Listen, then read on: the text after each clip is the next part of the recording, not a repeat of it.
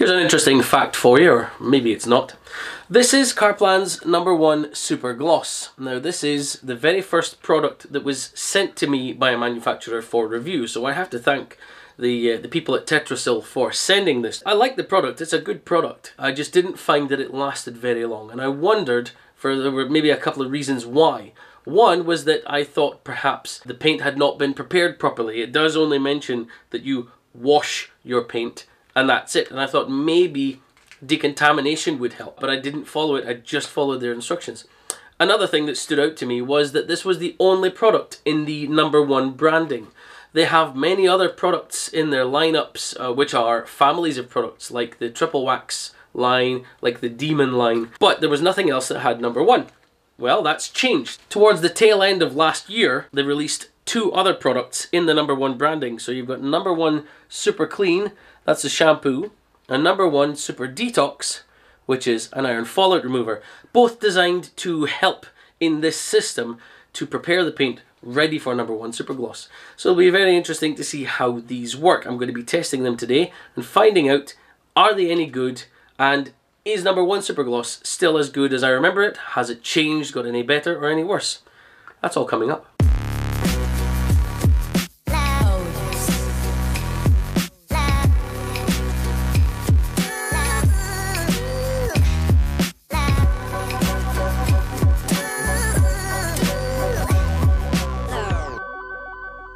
Now, as you can see, I have already used these products. I have tested them first before making this video, just to be sure. But I'll go through the instructions and I'll tell you what they're all about. So this does say that it's an ideal pre-treatment before you apply #1 Super Gloss. So again, tying into the #1 family here. However, it is a little bit strange here because it says for best results, use #1 Super Detox first. That's the iron fallout remover.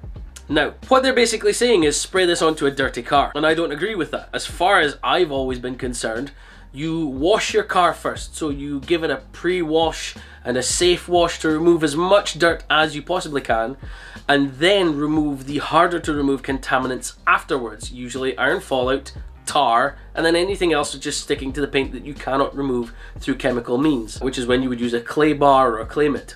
Now, they're basically saying, use this first. If I spray this onto a dirty car, what if there's some dirt on top of the iron fallout that this is supposed to be interacting with? It's going to be masked, it's going to be covered. It's not going to be easy to remove. It might just completely wash over it and not touch it at all. In that regard, I would ignore that and say use the shampoo first. But they say on the shampoo, use this first, use the iron fallout first, then the shampoo. And I don't think I've ever seen anyone do that. So, my personal opinion, no, wash the car first, okay? Just to get that out of the way. Then rinse off the loose dirt with cold water. Yeah, that's fine. Shake well before use. I don't know why, it's already super foamy. But yeah, apparently you've got to shake it and then it looks like a well fizzed up bottle of iron brew. Pour 50 ml, which is approximately 3 caps full. That's fine, okay? Into a bucket and add clean warm water. Double the dosage for extremely dirty vehicles. But they don't say how much water. How big is your bucket? I have 5-gallon buckets. These are US gallon buckets. So I got 5-gallon buckets. That's a lot of water. The typical UK builder's bucket that many people have for washing their car is around about 10 to 15 litres maybe. So what is the actual dilution ratio? They don't state. They're just saying you've got a bucket, throw in 3 capfuls. Why does it make a difference how many capfuls you put in? Because you're not telling people how much water you're using. So again, I would, if I were the people at Tetrasil, at CarPlan, I'd be making a note of that. Then, use a sponge or a wash brush. Okay, excuse me, don't use a sponge or a wash brush. Use a wash mitt. It can be any kind of wash mitt you want. It can be this kind of woolly type. It can be this kind of the cheap Chinese things that I love. It can be things like noodle mitts if you want. But basically, use some sort of safer wash mitt than a sponge or a brush. They are not as safe. They're not as good. If you want to find out more information about that, I made a video called What is a Safe Wash? You can click it up here. use a mitt, and ideally use 2 buckets, a rinse bucket and a soapy water bucket. Okay, that's the best way to do it. So please stop telling people to use sponges or brushes. Wash it from top to bottom, that's fine. Rinse it with clean water, that's fine. Then use a chamois. Don't use a chamois either. Don't use a chamois. Use a good drying towel. You know, drying towels can be had relatively cheap. I know that's a more expensive one, but you can get cheap ones for about $5, and they'll do a decent job. Use a drying towel, not a chamois. Otherwise, that's about it. Then add a layer of No. 1 Super Gloss. Okay, that's fine. Right, okay. Let's have a look at Super Detox, just in case there's anything mentioned on here. So it eliminates stubborn iron oxide deposits, creating a silky smooth surface. Okay, that much is true. It doesn't remove the iron fallout specifically. It dissolves the iron oxide, that's the rust that forms around the outsides, around the edges of the iron fallout particle, which holds it onto the paint. So by dissolving that rust, you can then use your pressure washer and blast it off, and it will push them out of the way. It stops them from sticking to the paint. So that's absolutely fine. Shake it well, apply liberally to all surfaces and wheels. Yes, good idea. Good idea. I like that. Yes, they're not just saying it's for paint. Use it for wheels too, because your wheels are going to have iron fallout on them because of the metal to metal abrasion going on in there. So that's fine. Yeah, so spray it on. It will, after 5 minutes, it will turn purple. Rinse it thoroughly, ensuring all panel gaps are thoroughly rinsed, removing any residue from the product. Great, yes. And then go ahead and use No. 1 Super Gloss. So they are definitely saying use these as a primer. So yes, use it does actually tell you use this, then Super Clean, then Super Gloss. That's fine. I've got no issue with that. That they're telling you you want to use Super Gloss, but I would do it the other way around and use the shampoo first. What I'm also going to do today is test, because they say it's a foamy shampoo and they don't make a snow foam. My car is filthy right now. My car is really dirty from all the winter grime that we get up here in the northeast. So what I'm going to do is I'm going to fill up my snow foam lance with the shampoo as well. I'm going to use it at a 10:1 dilution ratio, so I'm going to put about 50 ml of the shampoo, maybe even 100 ml, and then fill up the rest with water, get a nice, hopefully a foamy spread. It might not work, it might do nothing, because not every shampoo can be used as a snow foam alternative. But they say it's foamy, so you never know, it might just do it. So I'm going to throw some into the snow foam lance as well, and let that dwell on the car to allow it to soak, to hopefully try and eat at some of the dirt and make the dirt removal a little bit easier. So let's take it out to the car now. So as you can see here, I mixed a solution of 100 milliliters of shampoo to 500 milliliters of water, and it did actually do a decent job. It seemed to cling to the car. Not as thick as some other snow foams, but certainly not as bad as some other shampoos I've tried in the past. So it actually did a decent job. Even though I have sped things up here a bit, you can definitely see that it's clinging to the car well, and I've used thinner snow foams than this.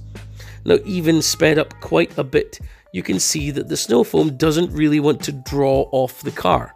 I keep saying snow foam. I'm using it like a snow foam, but it is just a shampoo. But it's hanging around well, and that means that it's clinging to the car and helping to soak it and soak the dirt. It comes off the car nice and easily, and I did find that having this on the car, soaking the dirt, did help me remove the vast majority of dirt from the car. It really, really did do a good job, actually.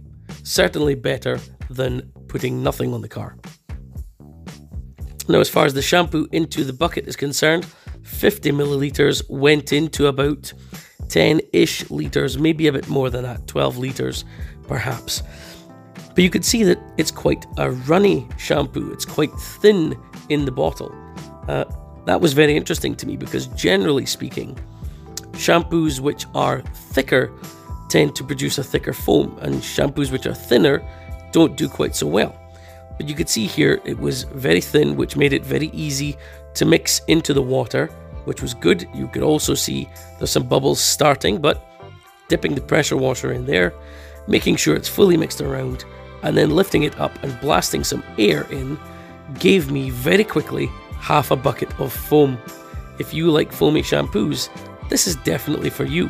The only drawback here was that because I had half a bucket of shampoo and half a bucket of foam, I had to reach through that big thick layer of foam to actually reach the water. But the suds worked well, and there was a decent amount of slickness to this. It's not the slickest shampoo I've ever used, but it's certainly not the worst either.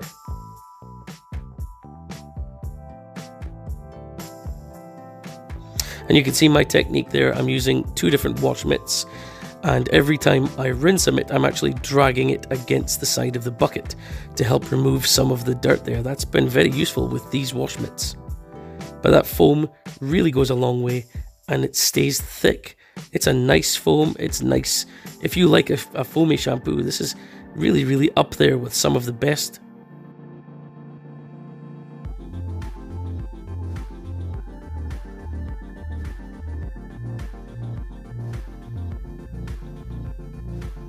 Now the rinse off was nice and easy, there was no streaking, the suds were not difficult to remove, everything was pretty much as you would expect most modern shampoos today.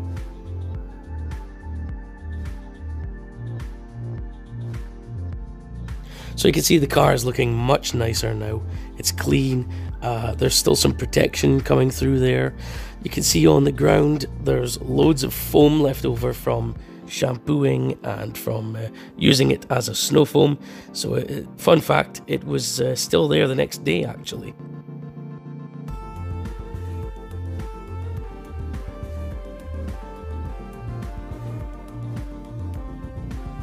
It's done a decent job, good shampoo, nice to use, nice and slick feeling under the mitt, and yeah, you can see the beading coming back on the bonnet there, as some of the protection that was there has been slightly revived now that the dirt has been washed off.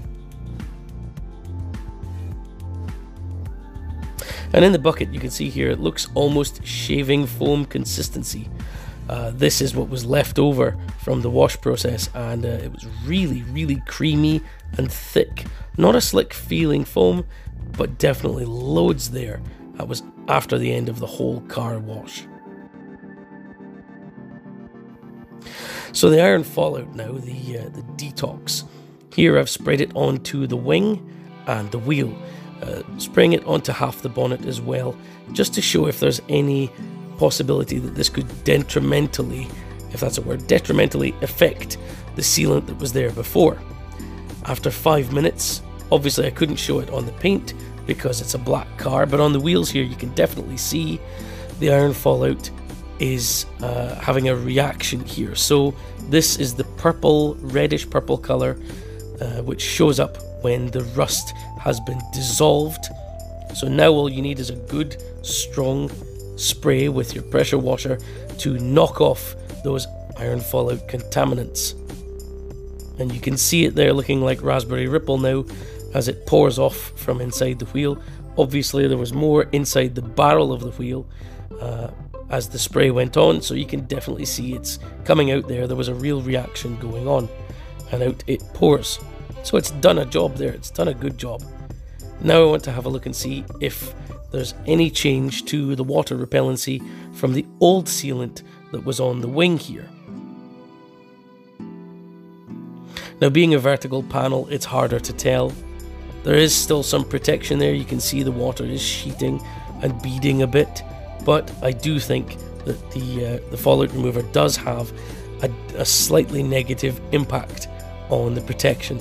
I've also sprayed it onto half of the left side of the bonnet. You can see it's a sort of foamy consistency, it's slightly soapier, but here on the right hand side of the bonnet nothing was applied. On the left side was the Detox, and you can see there that the water is sticking to the panel more than it would on the right hand side. You'll see the side by side here in a second.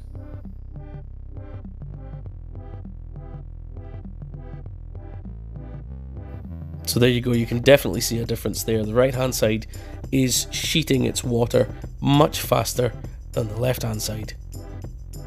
A real obvious difference there. Here we go with a slow pull across from left to right. If they were working at the same speed, the left side would sheet first, but as you can see, the right side has cleared its panel quicker than the left. So there is a small detrimental effect to using iron fallout removers on your paint if you have a sealant already there. You can see the same thing on the wing here. The left side of the wing was sprayed, the right side wasn't, and so the left side sheets its water a little bit more slowly.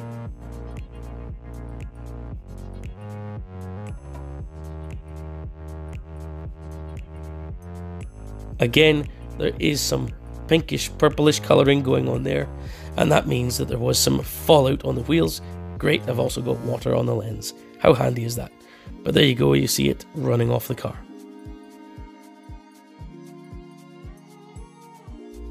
Now what I did was I removed any protection from the bonnet whatsoever, so there's actually nothing here. I used an abrasive shampoo to make sure that the whole bonnet was exactly the same. What I'm doing here is applying the No1 Super Gloss directly to as dry a panel as possible. You can actually see it's a little bit damp, and that's because it started raining. It wasn't too heavy, so I just went with it.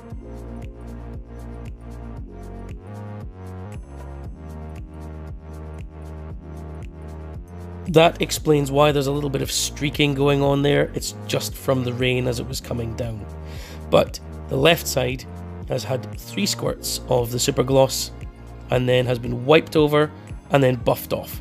And you can see the immediate difference there. The right side had nothing on it, and therefore the right side is holding on to the water. The left side is repelling that water very nicely. But this gave me an opportunity to try it as a drying aid, because they did tell me early on when I first tried this product that the product could be applied wet, but it wouldn't last as long. Here you can see spraying it onto a wet panel. Yeah, Specky, we know what you're talking about. You can see the difference there, that there's an immediate change in the surface tension on the paint there, which means that the water is trying to repel already. So just a quick microfiber drying towel, wiping over the panel to pick up most of the water and spread that product around, nearly losing the towel there, and then giving it a buff off just to remove everything else. So now we have a dry panel which has had some protection applied. And let's give it one final buff for luck. So now let's have a look at the water behavior after using it as a drying aid, and you can see there it is, well, it's practically the same. Very little difference between them.